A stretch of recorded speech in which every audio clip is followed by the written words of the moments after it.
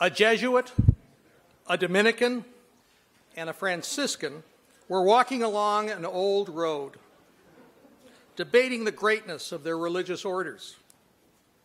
Suddenly, an apparition of the Holy Family appeared in front of them, with Jesus in the manger, Mary and Joseph looking over and praying over him. And so the Franciscan immediately fell on his face, overcome with awe at the sight of God born in such poverty. The Dominican fell to his knees, adoring the beautiful selection of the Trinity and Holy Family. The Jesuit walked up to Joseph, put his arm around his shoulder, and said, "So have you thought about where to send him to school?" Good afternoon, ladies and gentlemen. Welcome to the February gathering of the Jesuit Alumni and Friends of Detroit. My name is Marty West. My association with the Jesuits began in kindergarten at Jesuit School, followed by U of D Jesuit, where I graduated in 1966, along with 7 other 66 grads that are here today, as well as my continuation went through Marquette University, which became my alma mater in 1970 and 72. So whenever I do something really stupid and my wife gets on my case, I simply turn to her and say, "Pat, blame it on the Jesuits." We're trying to make this a little lighter program this year in honor of this lunch in honor of our speaker and his topic. So bear with some of my corny jokes today. For those of you who are here for the first time, the mission of our group is to host 3 gatherings per year for the purpose of creating informal networking for those who have had affiliation with a Jesuit institution or ministry, or who are interested in learning just more about the Jesuit ministries in the Detroit area. We hope to provide a unique opportunity to hear Jesuit-focused speakers and to be encouraged to a deeper commitment to the motto, the Jesuit motto of men and women for others. And surprises of surprises, we are not a fundraising group. That being said, however, we hope when you do receive a solicitation from your respective Jesuit college, high school, parish, or retreat house, these luncheons will have reinforced your loyalty to those institutions. We are not in competition with them, but we try to complement them. Now, as we mentioned at previous luncheons, we are proud to be associated with the Jesuit Friends and Alumni Network, sometimes referred to as JFAN, which originally started back in Europe and is now comprised of similar clubs in Cleveland, Chicago, Minneapolis, Milwaukee, Washington, D.C., Cincinnati, and lately we just had a club join in Traverse City, and I think there are 2 people here from the Traverse City Club. Raise your hand if you're here, because if anybody has a cottage up north, they're there in the back. See them, they know they have a program once a year up north. And there are efforts to start clubs in Los Angeles, Miami, Omaha, and Vancouver. Now, I've been a member of the Jesuit Alumni and Friends of Detroit Steering Committee for several years, and I recently made the mistake of raising my hand when they asked for a chairperson to succeed Mary Gressens, who, along with Frank Brady and Father Gary Wright, has done a fantastic job founding and getting this organization off the ground. There's a Jesuit priest named Father James Martin, S.J., whom some of you may remember from his appearances on the Colbert Report. And he is considered a rock star among Jesuits. He's quoted as saying the following about Father Michael Tueth, our guest speaker. "Mike is one of the funniest people I know. A Catholic priest, he regales his friends with clever stories, boasts superb comic timing, and has perfected an inimitable deadpan look. Mike was a popular professor at Fordham University, where his lighthearted sermons attracted crowds of students to Sunday Masses.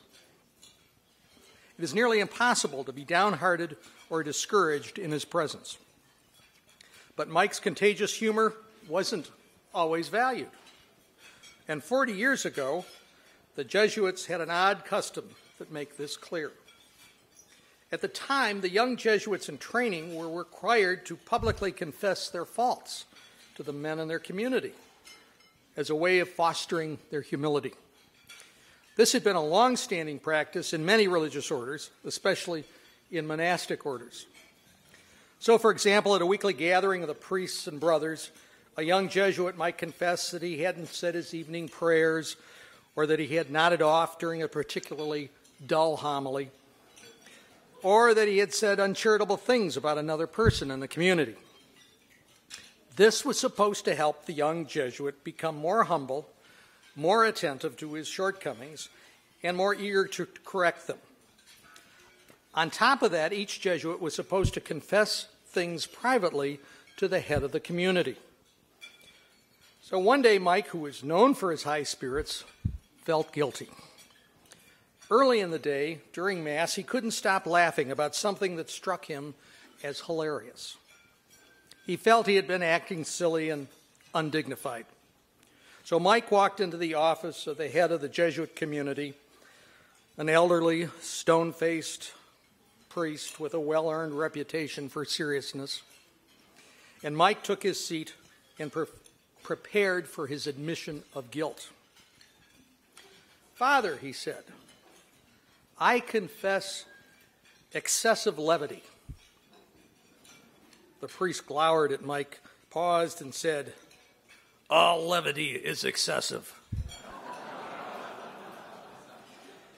In some religious circles, joy, humor, and laughter are viewed the same way. The crabby priest viewed levity as excessive. Excessive, irrelevant, ridiculous, inappropriate, and even scandalous.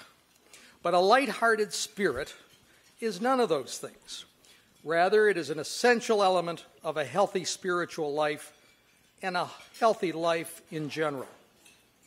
When we lose sight of this serious truth, we cease to live fully, truly, and as a whole.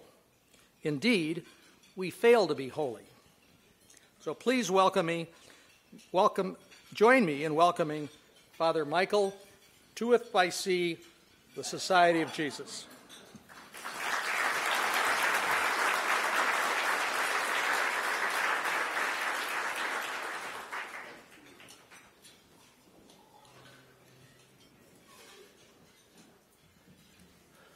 Well, thank you so much for coming to this. What a wonderful turnout. And thank you for inviting me to speak. I feel very honored. I've given a lot of speeches, but I think this is the most elegant room I've ever given a speech in. This is something. I want to begin with an incident that happened to me a couple months ago. And you might have had the same experience sometime. I was attending Mass with several other Jesuits, and I was asked to give the first reading. So I did. I read the first reading, and then, of course, I also followed with the responsorial psalm. And I turned to the group and said, "Our response is, the Lord has done great things for us. We are filled with joy." Then I turned and went, "The Lord has done great things for us. We are filled with joy." I wanted to say, could we come at that again? Maybe a little more feeling there? And that's kind of how it works, and it shouldn't be like that. And so what I want to talk about today, And also, I warn you ahead of time. Oh, I need to put on my reading glasses. Oh, there we are. This talk at different times might get a little irreverent. Okay? Prepare yourself. But reverence has never been a big value in comedy. So there you are. So, but I want to talk, I'll tell you, I've got 4 things, I think, or 5. 5 things I'd like to talk about. First, just about the joy of the Christian message. And then secondly, especially the New Testament concept of joy. Then I want to go into a thing that I've created, it's 5 different patterns of comedy, because I've taught comedy for many years, both at Regis College in Denver and at Loyola in Chicago, and finally at Fordham. I've taught film comedy, television comedy, and I used to teach a course called Comedy and the Christian Vision. So I'm familiar with comedy. So I've come up with these 5 basic patterns that I think show up in the Gospels, and I think we can also apply to our own lives.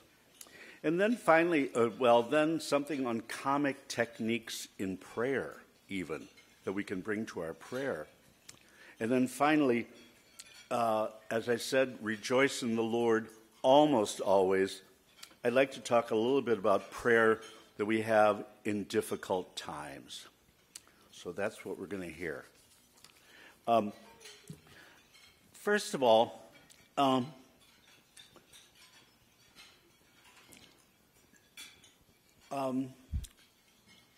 that jolly fellow Friedrich Nietzsche once is supposed to have said, let it go.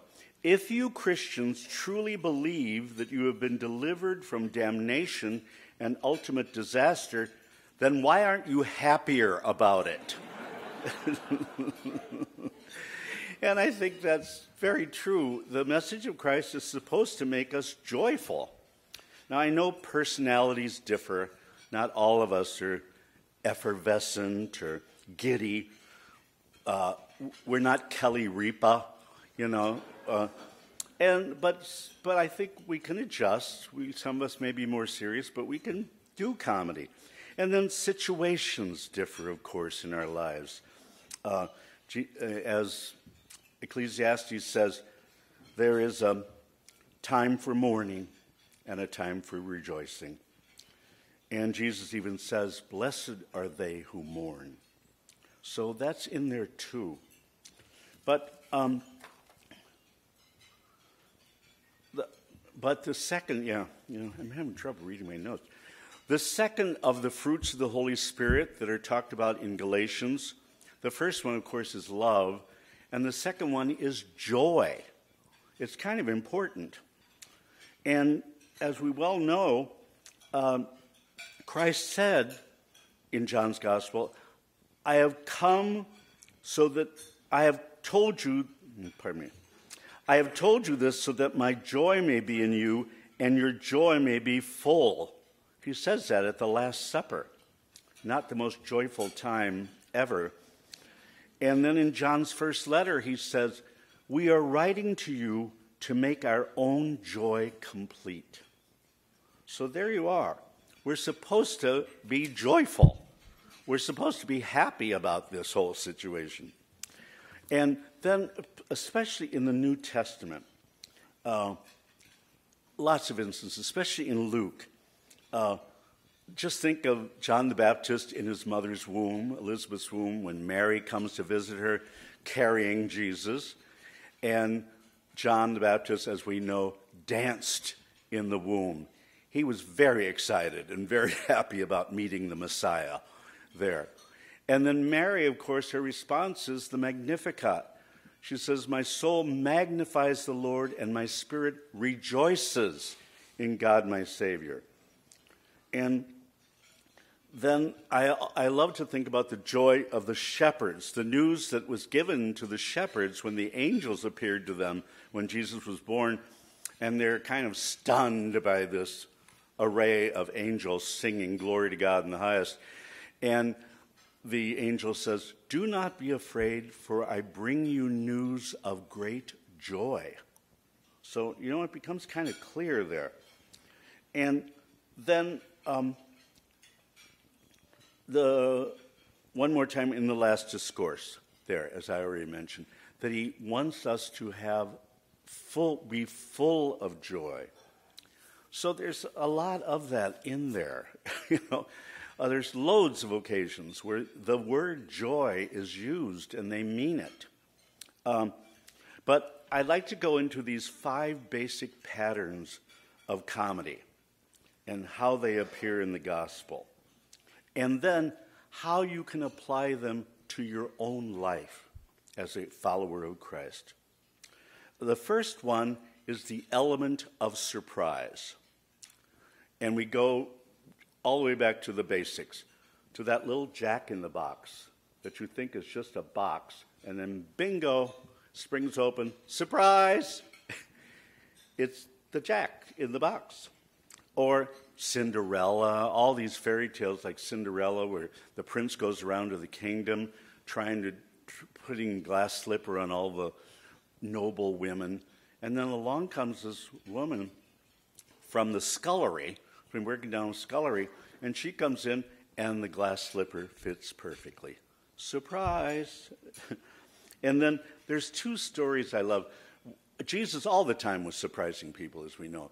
But one, I think, in particular, is when Zacchaeus, the tax collector, is looking for Jesus. Jesus going through town. So he climbs up in that tree to look down so he can get a good view of Jesus.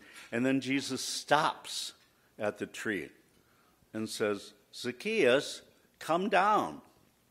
I want to have dinner at your house. Surprise!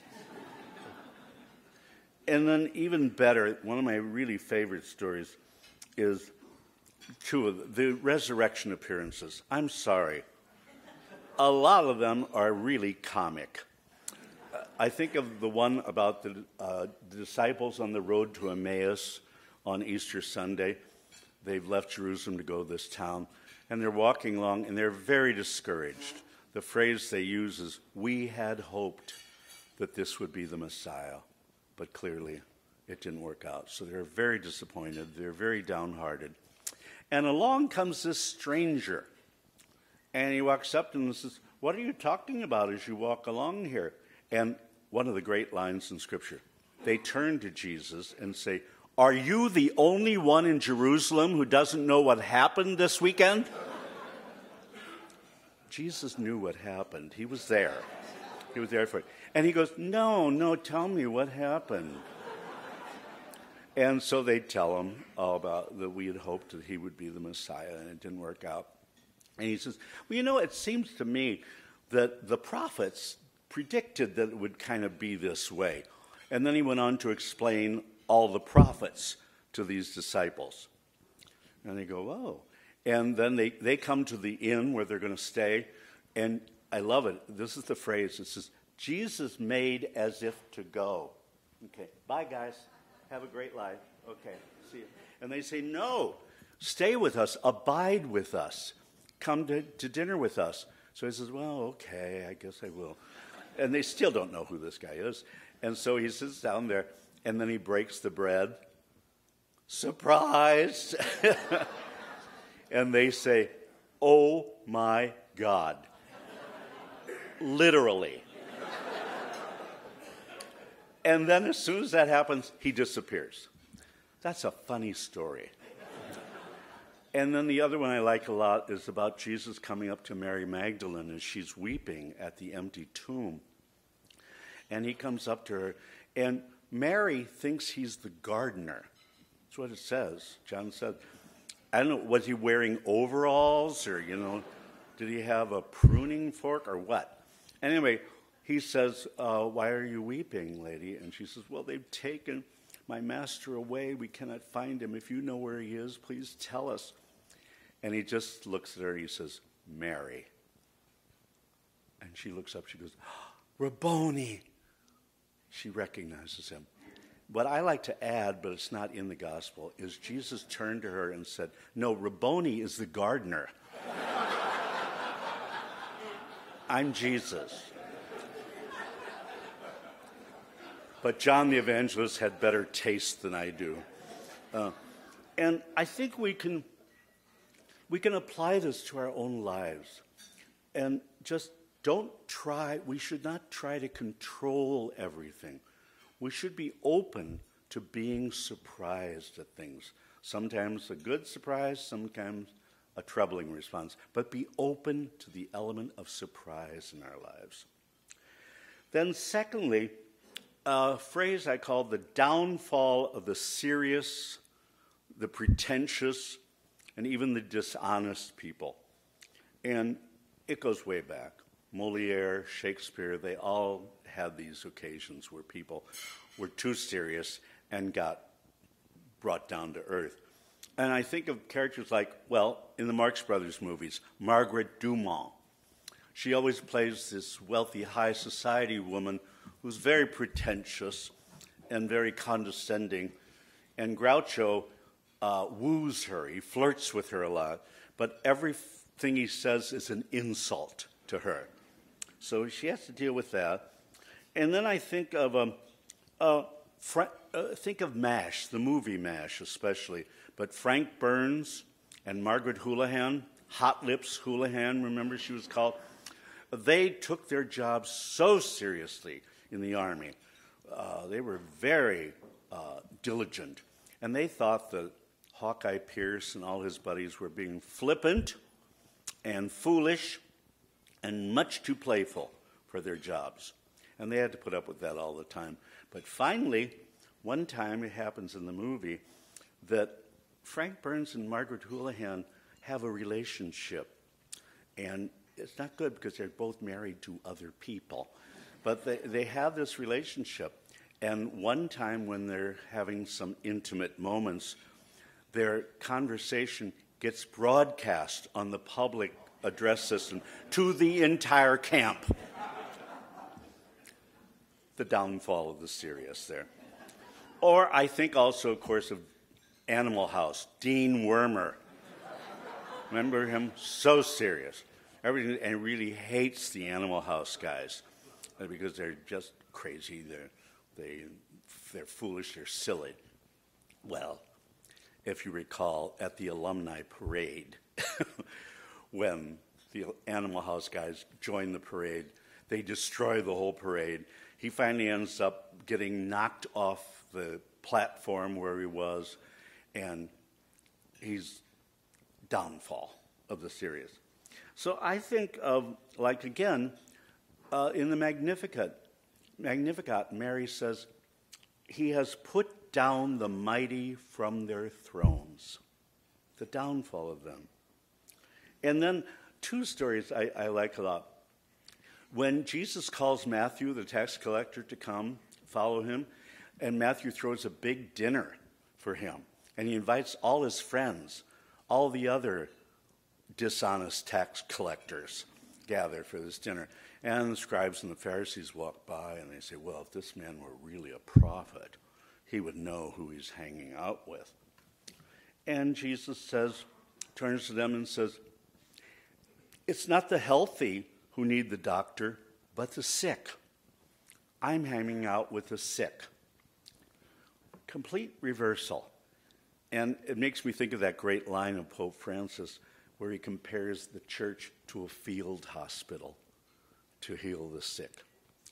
Complete turnaround. And then the other story, the woman with the ointment. Again, Jesus is at a dinner. He's with Simon the Pharisee, who's invited him to dinner. And lo and behold, this woman who, as the gospel says, had a bad name in town. She comes in and she goes up to Jesus and she starts weeping at his feet and then pouring this ointment on him, on his feet. And you can imagine at the dinner like this, people going, what is that wonderful smell? That smell, that aroma, that's wonderful. Where's that coming from? And they say, oh my God, it's coming from Jesus. No, it's coming from that woman there, whom we all know. And again, Simon the Pharisee says the same thing. If this man were a prophet, he'd know what kind of woman is touching him. That's what they say. And again, Jesus, I love this phrase. Jesus turns to Simon and says, Simon, I have something to say to you. It's like the principal calling you into his office there.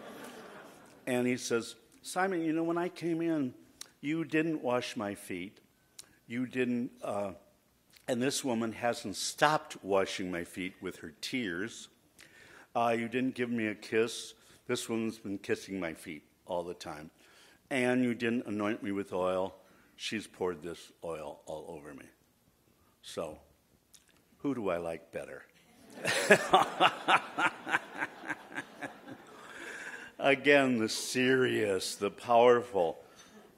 So I think a lesson we can learn from that is not taking ourselves or our lives too seriously. We have to look at the absurdity in life every now and then. And things are just foolish or just crazy. And I tell a story. This happened to me about 3 years ago. I was having lunch with a fellow Jesuit and his niece, a wonderful young lady. And we were having dinner, and shortly into the dinner, I spilled, I don't know, spaghetti sauce, I don't know what it was, or chocolate on the shirt that had just come back from the cleaners. And I just went, oh, I hate my life. That became a phrase between Giovanna and me. She always would see me after that and go, do you still hate your life, Mike?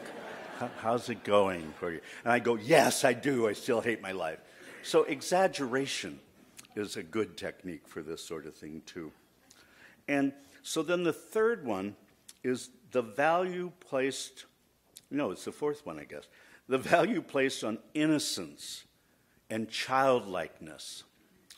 I think of all these wonderful characters like Tweety Bird.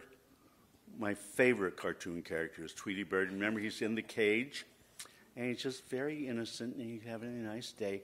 And then Felix the cat gets up near the cage. And Tweety Bird says, I thought I saw a putty tat. I did. I saw a putty tat. And blissfully unaware, and Felix can never destroy him. Or Roadrunner. I think of Roadrunner. Beep, beep. Roadrunner running along, and Wile E. Coyote tries desperately to destroy him. And he never makes it. He just sails by, kind of oblivious, really, of what's going on. And he survives. I'd like to, again, there's a few stories about that too. My favorite one is when Jesus sends out the 72 disciples out on a mission to heal people, to drive out demons and so on. And they come back after that, and they're so excited. They said, this was great. We actually did heal people. They listened to us. We drove out demons. This was terrific. And Jesus raises his eyes to heaven and says, Father, I thank you. What you have hidden, Father, I thank you. What you have hidden from the learned and the clever, you have revealed to the merest children and these dumb people. That's supposed to be a compliment, I guess, but doesn't come across that way very well. And then the other story like that is, just Jesus saying to them, do not worry about what you're going to say when you get hauled into the courts. The Holy Spirit will take care of you. He will give you the words to defend yourself. So don't worry about it. Just be innocent. So I think we can do that too with humility. Okay, just realize, okay, I am an idiot. I am a mere child, and I'm pretty innocent, actually. I'm pretty naive. And just be humble about that. And then finally, just trust. Trust in God that your Heavenly Father or your Heavenly Mother will take care of you. He or she wants even more than you want, wants even more happiness for you than you do. So trust that. And don't worry about these things. Again, like Jesus says in the Sermon on the Mount, look at the birds of the sky. They do not reap or sow, and yet God feeds them. And the flowers in the field, they don't make clothes, they don't weave, but God puts them in glorious clothes, more glorious than Solomon. So don't worry. If God can take care of the birds and the flowers, how much more is he going to take care of you? So just trust him. And I think that's really important to do that. And then the fifth one is the threat of, I call it the threat of danger combined with confidence in the ultimate victory. And I think of all the slapstick comedies we've ever seen. The guy up on stage or the guy in the film who slips on a banana peel, you know he's going to be all right because it's a comedy. Or Abbott and Costello. Every situation they got into was dangerous. Abbott and Costello meet Frankenstein, for one thing, but somehow or other they get through it. They always get through it. So, and we know that in the audience. We know there will be ultimate victory, even though it really looks bad right now. And I think of a movie recently, the movie The Hangover. Did any of you see that movie? Where these guys go to Las Vegas, and their first night there, they have a wonderful time, and then they wake up the next morning having been drugged, and they wake up, and one of them has lost a tooth. He doesn't know how that happened. Another one has a baby. He didn't know how he got that. The other one has a tiger in the bathroom. And I think they've lost all their money, too. I think that all went away. I mean, it's a bad situation.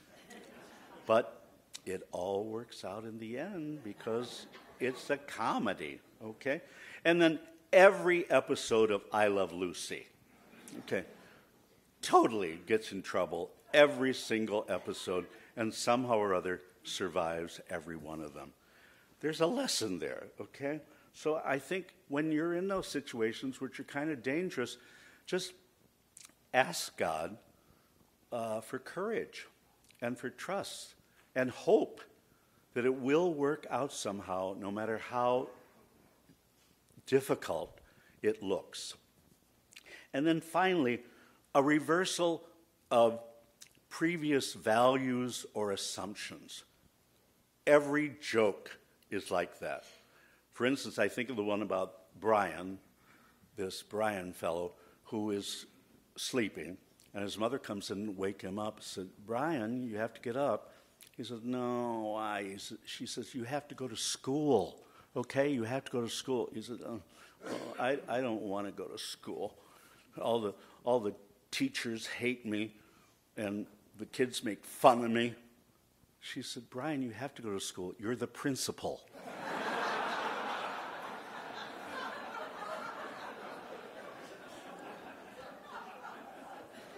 Kind of reverses things a little bit. And I think the story of Jesus, there's two stories that I like a lot. Oh, wait, I skipped a couple stories I wanted to tell. Okay, we're going to go back to danger. Okay, there's two episodes that happen. Remember the one, the stilling of the storm, okay? The apostles and Jesus are out in the boat, and a big storm comes up. And Jesus is sleeping on the boat. And so they wake him up and they say, let me get the phrase right, "Does it not matter to you that we are going to drown?" Or, "Does it not matter to you that we are going to drown?" And so they get up and Jesus calms the storm like that. And Peter's pretty impressed. So a little later on, there's another episode in the Lake of Galilee where Jesus comes walking to the boat across the water. He walks on the water. And Peter, who generally is the fool in most of these stories, he says something stupid so that Jesus can correct him and teach everybody. So what he does, of course, he says, "Oh, this is great, Jesus. Let me walk towards you on the water, okay? Let me do that." And Jesus says, "Okay, come on." So he gets out of the boat and he starts walking, and it's sort of like Wile E. Coyote. Remember when he goes off the cliff and he finally realizes, "Oh my God." And he falls down that long pit, and at the end you hear a little poof at the end. Well, so Peter was there saying, "Oh my God, I'm going to drown right now." And he does. He starts sinking, and Jesus goes over to him, and I love this image that a Jesuit taught me. You try to imagine that scene, and imagine Jesus taking Peter, grabbing his underarms, and pulling him up very slowly out of the water. Don't worry, Peter, you're okay. Those are great stories. So when you're in danger, just rely, believe, hope, and believe and trust in God. So again, back to the reversal of previous assumptions. I love, again, Peter, the washing of the feet at the Last Supper. Jesus, knowing he was from God and he was going back to God, nevertheless got up, put a towel around himself, and started to wash the disciples' feet. And Jesus said, and Peter says, "You are not going to wash my feet, Master. You're not going to do that." Okay? And Jesus says, "Well, if I don't wash your feet, you can have no part of me." And Peter goes, "Oh, well, then wash all of me, okay? All of me. Wash me." A little reversal of assumptions there. So I think, again, in our own life, we should be willing and open to changing our opinions about things, our values, our assumptions about everything. And I know you can give me loads of examples of that. So that's how that can work in your life itself. Then I want to suggest some comic techniques even in prayer. The three types of prayers we usually talk about: the discursive prayer, the contemplative prayer, and the mystical prayer. The discursive prayer, when we're pretty much talking to God. And Ignatius Loyola says that in the spiritual exercises, he should talk to Christ exactly as a friend talks to a friend. So very familiar, very comfortable with Christ. And just talk to him about everything. And again, you can think, oh, I had a bad day, a crazy day. That was crazy. Talk about that. Talk about some difficulty you're having. How are we going to get through that? And then you know, whatever you want to feel about God or Jesus. Even anger. It's okay to get angry at God. I remember one time, many, many years ago, when I was still in theology, and a group of us used to go out to high schools. This was in the 60s. And so we went out to high schools and we gave retreats where we would show audio visuals and play popular music. We were so cool. We really were. And those were very nice. And anyway, it was time to go for another one. These two guys were out in the car and they honked the horn. "It's time to go, Mike. We have to go." And I said, "Oh, well, let me get my notes." I couldn't find my notes. I looked desperately for them. I couldn't find them. So I turned to God and I said, "God, I'm doing this for you. Could you help me out a little bit?" And I said, "Here's what I'm going to do.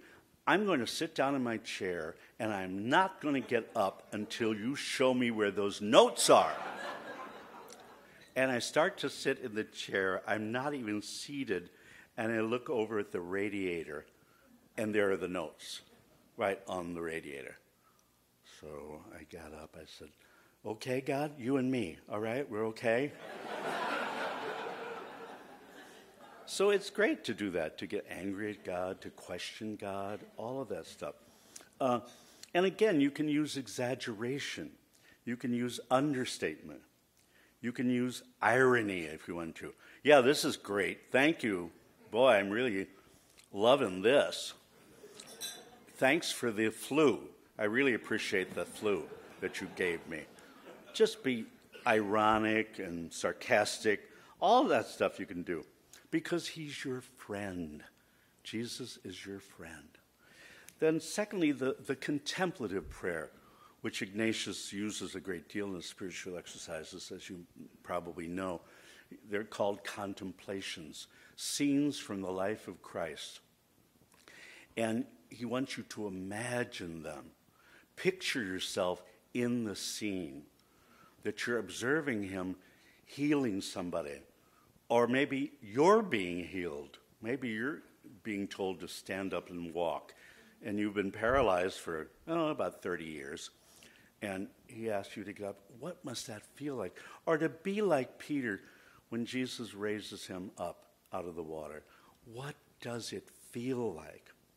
Use your imagination and use your feelings, express your feelings, and talk to Jesus about all those things.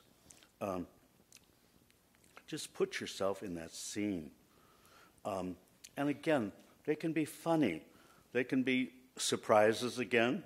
They can be role-playing that you're doing. It could be dangerous situation. It could be a serious problem. Deal with it, okay? Imagine Jesus helping you with this. Then thirdly, the mystical prayer, what we call the unitive prayer, which is just quiet awareness. You're in the presence of God. You're surrounded by God's love. And you just stay with that. You take a passage from Scripture like, help me, Lord. Heal my blindness, something like that. Words from Scripture, just a phrase, and just keep repeating that, and it gets deeper and deeper in your prayer. And again, some of those can be kind of comic. You might say something like, why me, Lord? Okay? And just keep repeating that. Why me, Lord? Why me, Lord? That's kind of a mantra there. Or you can say, you've got to be kidding. You aren't serious. This is what's happening in my life. You got to be kidding. And then thirdly, I love the phrase, why aren't we having fun yet? This is supposed to be fun. And again, those can be humorous. They can be, as I say, irreverent even. But you just go deeper and deeper with that question, with that feeling. And then finally, prayer in difficult times. That's the hard part. That's where I have the title, Rejoice in the Lord Almost Always. Okay. A serious illness that you've been diagnosed as having, or a loved one, or the death of a loved one, of course, financial disaster, failures, disappointments, all of those. What do you do in those situations? Well, first of all, I think this happened to me also many years ago. I was talking to my spiritual director, and I was telling her that I was afraid of something. I don't remember what. And she said, well, Mike, what do you do when you're afraid? I said, well, I pray for courage. She says, why don't you just feel the fear for a while? Why don't you just feel it? Wallow in it a little bit. Because you may be learning something about why you're fearful of this, or why this has been so difficult for you to deal with. You might learn something from that. And then turn to God and ask for help. And I think, again, the most perfect prayer in the Gospels, prayed by Jesus, of course. He's really good at that, at prayer. At the garden, in the Garden of Gethsemane, Jesus does exactly that. He kneels and he says to God, if it be possible, let this chalice pass from me. And he's sweating blood at the time. And I remember years ago there was some doctor who said, one can actually break blood vessels if you're really afraid enough, if you're really disturbed enough. That can actually happen. So Jesus was obviously very scared, very frightened, very worried. And he says, could you let this pass from me? And then, of course, the perfect answer, but not my will, but yours be done. And that's a great prayer, I think, for all of us to say when things are not going well.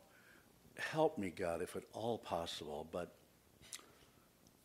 your will is more important than mine. And then there's all these psalms you can read, loads of them, what they call the lamentation psalms. And I'll name a few of them. I'll identify a few of them. Psalm 5, Psalm 13, Psalm 22, out of the depths I cry to you, O Lord. Psalm 28, Psalm 31, and so on. And almost all of them describe a desperate situation that this person is in, really helpless, really down in the pits. But it always turns about halfway through the psalm, and it says, "Thank you, God, for listening to me. Thank you. For I trusted you, and you came through. You helped me." Those are great prayers to say, those psalms. And then the second thing I think is important is advice I give to people when they're suffering a loss of someone. Don't isolate yourself. Find loved ones to be with. People you love, people that you know love you. Be with them as much as you can. The temptation, of course, is to isolate yourself. I don't want to bring everybody down. I'll just stay around. I'm no fun to be around. No, be with people who surround you with their love. And then thirdly, do not lose hope. Trust in God, and God will come through. And I think particularly of a saint you may not know very well, a Jesuit named St. Joseph Pignatelli. He was a provincial, I think, in Spain at the time that the Society of Jesus was suppressed in 1774. And for all intents and purposes, everybody thought, well, that's the end of the Jesuits. That does it. And he became kind of the superior general in exile. He took a lot of the Spanish Jesuits, put them on ships, and sailed around the Mediterranean, and nobody would take them in. They finally got to Rome, and Rome let them in. But shortly after that, Napoleon marched into Rome, so they had to get out of there before he killed all of them. And they walked, I think, 500 miles to go somewhere else. I mean, they had serious troubles. And he had many reasons to despair and give up hope, but he never did. And there's a wonderful prayer he wrote. And I just can't believe he was able to say this prayer. My God, I do not know what must come to me today, but I am certain that nothing can happen to me that you have not foreseen, decreed, and ordained from all eternity. That is sufficient for me. I adore your impenetrable and eternal designs, to which I submit with my whole heart. I desire, I accept them all, and I unite my sacrifice to that of Jesus Christ, my divine Savior. I ask in his name and in his infinite merits, patience in my trials, and perfect and utter submission to all that comes to me by your good pleasure. Amen. Is that a good prayer or what? And we were restored, of course. The danger passed. 40 years later, we were restored. And good comedy. Turned out fine. Everything was fine. So I'd like to close with a couple of things. One is something from the Old Testament, which I love, and I've used this as a mantra myself, actually. It's a story from Nehemiah, prophet Nehemiah. And it was a time when one of the scribes, Ezra, gathered all the people together and read to them the law, the whole law. And it took almost all day to do it. And he noticed after a while that everybody was crying. Maybe they wanted him to stop. I don't know. But they were crying. So he said to them, "Today is holy to the Lord your God. Do not be sad and do not weep.